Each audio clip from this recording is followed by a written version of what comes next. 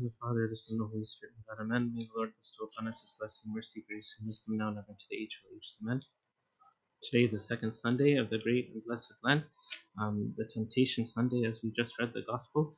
And if you were following actually all the three Gospels of the day, starting from last night and then this morning, and then what we just read today, um, uh, are related to the three sections of the Gospels that describe the temptation of the Lord. So we just read Matthew chapter 4, and then last night we read Mark chapter 1, and then this morning in Matins we read from Luke chapter 4.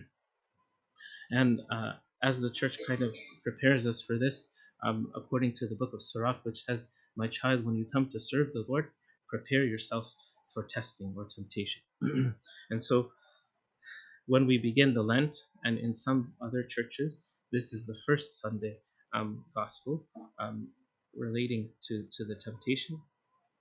When we come to start anything good, especially when it comes to the fasting, then the devil is right there to tempt us, just like we just read with the Lord Jesus Christ himself. And some people think he was only tested these 3 times, but most likely this was the culmination of it.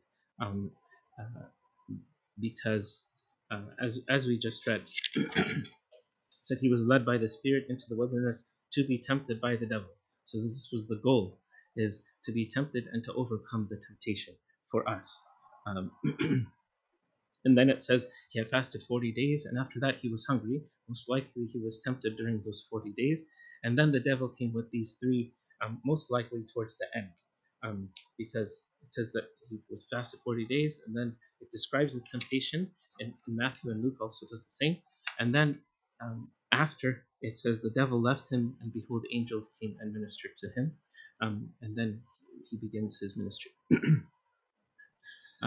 So when it comes to temptation, oftentimes it is the will of God for us, and there's many benefits that we can have from it. Today we're not going to go into all of the depth of the reasons, but just to name a few: it strengthens my will and aligns it with God's will. It increases my knowledge of God and even knowledge of myself. I experience or I taste the grace and the strength and the comfort from God. It stirs me to run to God and to cleave to Him in prayer. It reminds me of God's presence, or the need for God's presence. And finally, it humbles me and protects me from other sins. So those are some of the benefits of the temptation. um, what are And because the devil recognizes all of these great benefits, he fights us even harder. Some people think the temptation is for the weak, but no. If someone who is weak, the devil doesn't need to fight against. They're already gonna mess things up on their own. But for the one who is strong or getting stronger, that's the one the devil is afraid of. And that's why he works hard and fights against that person. And with the Lord Jesus Christ, who is perfect and did not submit to any temptation, even though he was tempted in all points like with us, but without sin, then the devil didn't know what to do with him, and probably threw everything in his book about temptation, and nothing stuck, nothing worked. Um, But what is the devil's goal? He wants to destroy us. He wants us to lose our salvation. Um, and how does he do that? He has many different ways, which we have to be aware of. And so we have to have a plan. And oftentimes when we start the fast, or when we start to do something good, or even today when we're starting to describe the wiles of the devil, of course he's going to be there to fight against us. So we have to have a plan. What is the plan?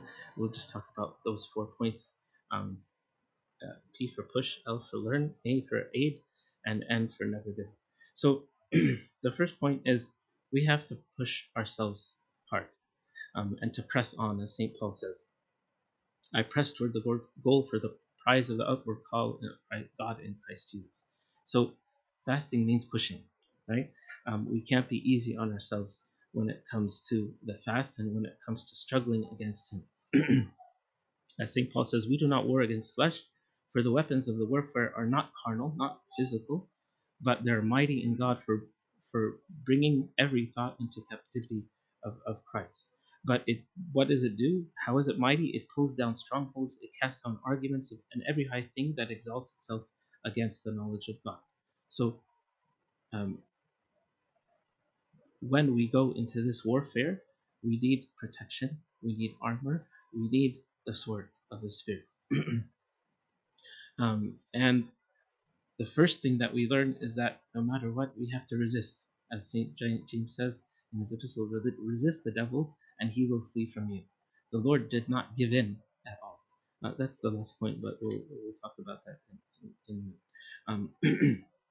but St. John Chrysostom said, if then it is warfare, if such are the forces arrayed against us, if the principalities are incorporeal, just imagine all of the demons just ready to fight you. And this is actually what St. Anthony was able to see that for a period of time in his fight with the devil in the wilderness. Says, if there are rulers of the world, if they are spiritual hosts of wickedness, how, tell me, can you live in self indulgence? How can you be licentious? How, if we are unarmed, shall we be able to overcome? Of course, we can't be victorious if we don't have any protection and any armor, any any uh, any devices to use against the tricks of the evil one. So we need to push ourselves and keep ourselves busy with the good things, and at least recognize that there is a war. One of the tactics of the devil is to get us to ignore the fact that there is a battle for our soul, or even that he exists, or that he is fighting. And of course, if we don't believe that there is a war or that there is an enemy, we're not going to fight. We're going to relax. Um, so that's the first point. The second point is to learn from our mistakes, um, and and uh, any time where there is a battle or even a sports event or a game, if you have a very difficult opponent to overcome, you have to do your homework. Not only do you push yourself in growing in strength and understanding, but you also have to understand not just the game but your opponent. And so, just like a team that's preparing themselves for um, uh, the, their biggest opponent, they watch footage of their opponent and also maybe previous games that they played that same opponent, what they did right, what they did wrong, what the tactics of their opponent was, so that they can be more ready for the next time and learn from their mistakes. Right? So we have to come up sometimes with a strategy for the next time we fall into sin if we've already fallen, right? And to see with our coach or our father of confession, what can we do? What do we need to do differently? What do we need to keep the same? And what we need to strengthen by the grace of God? The more we do this, the better we become at overcoming. We might not win the game, but we could we persist and um, we continue to strategize and fix what we can and ask God to strengthen us to do the rest. Even though sometimes, like, the coach will give advice to the players in practice that sometimes have nothing to do with the game itself. It's just conditioning or strength training or team building, right? Same thing. Sometimes your father of confession or your spiritual guide will give us you advice in the spiritual life and say, what does this have to do with my sin? What does this have to do with my life? I don't see the connection. Do it anyway. Even the obedience and the submission that has to do with that, God will see and reward you. But sometimes we don't see the connection, but it exists. If anything, God will look upon our desire and our struggle, and He will reward us with success at one point in time. But we need to persevere. Um, so, um, one of the tactics that the devil uses is to question our relationship with God, or that the fact that God is going to be with us despite this. Um, the devil, in twice here, um, he started with um, with a phrase before he asked him to do anything. What was it? He said, if you are the Son of God, then do this, right? And so here he's trying. This is not just a question, but he's getting to his identity, um, and sometimes the devil fights us in the same way. Like if we fall, or if we sin, or if we feel weak. Oh, I thought you were Christian. I thought you had God's strength. Don't you have the Holy Spirit? Where is God with you now? Right? So then he's beginning to question him. Why? Because he wants us to stop trusting in God, to stop asking, or to stop doing the things that God is telling, or the church is telling us to do. Right? Because he wants us to be even weaker. So we have to realize that the fasting or the spiritual struggle is not just about doing one, two, three, but um, it's about growing closer to God. And even if we do one, two, three, four, five, and we don't feel anything, or we don't see any progress, or our problem is not solved, we still believe in God, and we still do all those things. Um, just like the three holy youth, when they were questioned by Nebuchadnezzar, said, "We're going to fast. Are you going to throw us in the fire?" Okay, God can save us from the fire. I'm paraphrasing, but if He doesn't, He's still God, and we're still going to worship Him. So they were still like slightly unsure that God was going to deliver them from the fire. It didn't really matter if he delivered them from the fire or not. Like St. Paul says, of course, it was God's providence for us to learn and to benefit from this. But like St. Paul says, if we live for the Lord. If we die for the Lord. Whether we live or die, we're for the Lord. Right? So it doesn't matter. Sometimes the circumstances that we're really asking for might not matter in our spiritual life. And even if they do, we're submitting to God's will and God's divine plan. And He might not want us to succeed. Like overcoming a sin, of course, it's God's will. But we might not do it tomorrow. We struggle against sin, but we might not overcome today.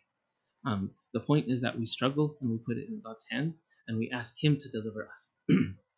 So we do our part, and we're at the end of the day, we're in God's hands. So that's why the devil was trying to get him to question his relationship with God, even though he's one with God the Father. He didn't fully understand this, of course. Um, and so even Adam and Eve experienced the same temptation, right? From the very beginning, the devil was using this tactic. After God gave them everything they needed and told them that they could live forever with Him as long as they wanted to, just eat avoiding from this one tree, the tempter came and said, "What? Has God really told you, if you shall not eat of every the tree of the garden?" In other words, he was tempting them, uh, or Eve, to think that, are you sure God has your best interest at heart? Are you sure He didn't forget you? Are you sure He's not lying to you? Right? So he was trying to get her to question God's intentions and God's love and God's relationship with the person. Don't Let's not fall into this um, mistake, regardless of the circumstances. Okay, and so um, this is the way that um, we learn from our experiences, and hopefully, we might fall into a certain mistake at one point, and then later realize, oh, I messed up at this point, and at this point, and at this point. And so next time, so, well, one we have to learn, right? So what can I do differently, um, so that I don't fall in the same mistakes? Um, the wiser, the smarter, we won't fall into all of the same mistakes the same time the next time around. The third point is to get help or to get assistance. And God's goal for us is to help us in tribulation and temptation. As St. Paul says in the Hebrews in chapter 2 and chapter 4, St. Paul says in 2:18, he says, "For in that he himself has suffered, being tempted, he is able to aid those who are tempted, right? So Christ was tempted to show us, the way out of temptation, but also to give us the power to overcome temptation as well, as St. Paul says. And then in chapter 4, he says, verse 15, he says, "For we do not have a high priest who cannot sympathize with our weaknesses, but was in all points tempted as we are, yet without sin." Um, so he said, "Okay, I did it. I succeeded in this way. Use me." Um, uh, and this is the means by doing it, by prayer, by fasting, by scripture, by trusting in me. Okay, and again, we won't necessarily be victorious the first time around, but we have our whole life to learn from this and to get help from him. um, uh, Dorotheus of Gaza, a nice desert father who talks about this, he says, "Do not allow a passion to harden into a habit." So in the beginning, we're tempted with something, but we might not fall into it, or we might commit a sin once, but it's not necessarily a habit. He says, he uses the verse uh, or the psalm that has to do with dashing these little ones against the rock, right? And he says these little ones are the little sins that start small. He says, do not allow them to harden into a habit. He says we must go on fighting and praying to God all night and day, lest we fall into temptation. If we get beaten, as men we shall, and slip into sin, let us quickly get up again and do penance, weeping in the sight of God's goodness. Let us be on the watch and go on fighting. And God, seeing our goodwill, our humility, and our contrition, will lend us a hand and extend his mercy to us. So that's, in a nutshell, is the summary of our struggle against sin, right? We, we fall, get up. We ask for help. And God, in his mercy, will see us in our struggle with our good intentions, and he will lend us a hand. He will give us this aid. But sometimes the aid doesn't necessarily come um, directly from God. It comes through our brothers and sisters in Christ. Um, One time, Saint Dorotheus of Gaza, he talks about when all the monks gathered for the Holy Psalmody or the midnight praise. It's a difficult task, especially for the monks back then, to wake up early and to pray every night at midnight. Um, and so there's usually a monk that comes around. Even nowadays, they use the bell to wake them up. Um, uh, and but anyways, they were he was attending the service, and one of the monks saw a vision of an angel coming around with some holy oil and anointing the place or the person um, that was had he anointed some and he left some alone, and didn't anoint them. And even in an empty space where there was supposed to be a monk, sometimes he anointed that place and sometimes he didn't. So it's like, what's going on? So um, he asked, uh, so then the angel explained, "Why am I doing this?" And he said, "Those who came with a willing heart and attentiveness, they are the ones that were anointed. The ones that were there for the wrong reasons, were not attentive, were not getting anything out of the service, um, they were not blessed." Um, well, then why did you bless the empty spaces of so those are the ones of the monks who couldn't attend, but because of sickness or some other very good reason, like out of obedience or something, they couldn't make it, but they still have their blessing. Um, and so he took this. Okay, we have to attend mitzvah. That was his message. But then he got sick, and after he got sick, they gave him a very big responsibility in the guest house. So he couldn't um, he couldn't always wake up in time. Even the monk that would come to wake up, he would say, "Okay, I'm getting up," and then he would fall asleep again. So he learned from his lesson. What did he do? He got another brother that said, "Okay, I need you to help me wake me up." Um, and um, he would wake him, make sure he got to church. And then he had another monk next to him, like, "If I fall asleep during the service, wake me up." um, so this is like of course, maybe we can't do this physically, but the idea that, okay, if I need help, I should come to the church. I can ask my brothers and sisters in a way to help encourage me. If you find me cussing or whatever, tell me to stop, um, or just remind me that I'm on the wrong path. Right? The same idea is like this helps us push, which is the first point.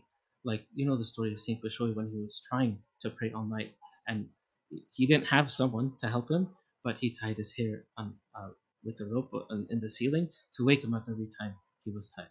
This is the way that we get assistance, um, and we learn from our mistakes and we push ourselves. So the 3 points are related. The last point is to never give up or never give in.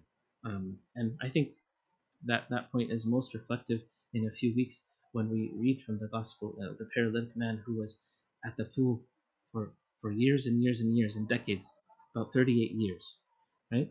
Um, and um, as it says in the Vespers of that gospel, men ought to always pray and not lose heart. We should always do what is good and not lose hope. Um, because those who wait on the Lord shall renew their strength, as the book of Isaiah says. Um, I'll end with a quote that I usually don't do, but Winston Churchill, um, one of the leaders during the time of World War One, even before America joined, was famously quoted his he went to his one of his school, I think it was a graduation, and he had a very short speech, but this quote was attributed to him where he says never never never give, actually people say give up, but he actually said never give in, um, nothing great or small, large or petty. Never give in except to convictions of honor and good sense. Um, so this is what you have to remember during the fast. This is what we have to remember in our spiritual struggle. Don't give in except for to something good, um, whether small or big. Um, and that applies for. And when did he say this? He didn't say this after the war. He said after the first 10 months when Britain was like almost destroyed by the Nazis. And before even America joined the war, he preached this to his people. And surely enough, as we know the history, they were victorious. He said, we stood all alone a year ago. He said this. Um, and then he said, we can be sure that we have only to persevere in order to conquer. Of course, we don't always quote this, but um, this is our enemy, right? The devil is our enemy that's fighting, and it's evil, and we don't always feel victorious, especially in the beginning, in the middle of the war. But we know how the end should be, and we know that we have this enough strength to be victorious because the strength does not come from us, but from God. Um, so if you feel that these 2 weeks are tough, the next few weeks are going to be probably even tougher. Um, but um, we can persevere in the little tests, and then God will give us bigger tests. And the devil will come and probably give us bigger temptations. But that's okay, because at the end of the day, um, we're stronger and we're more victorious by the grace of God. It's kind of like if you imagine a person who is um, exercising, right? And or like you need a personal trainer, or you need someone to spot you when you're lifting something heavy, right? Um, but if if the trainer sees you lifting something heavy, is he going to lift it up for you right away? Like sometimes we expect God to take away a problem right away when we ask. So no, he has to leave you to struggle as much as you can. Even if you're turning blue in the face, he's going to leave you, uh, except for when it falls on you and like he doesn't want it to harm you in any way, um, or when he knows for sure you can't do it, then he will lift it up from you. So God does it like this. God knows exactly how much we can lift and how much we can't, and even if we're blue in the face, he's gonna let us struggle, but if we really truly cannot do it, then he will either take it away or give us the strength. So that's what we have to realize when we're in the midst of the temptation. Our our mind and our heart will say, no, no, no, I can't do this. But we say, but by the grace of God, He will give me the strength to overcome, because He's the one who has overcome everything for us and through us. Glory be to God from the ages. جبن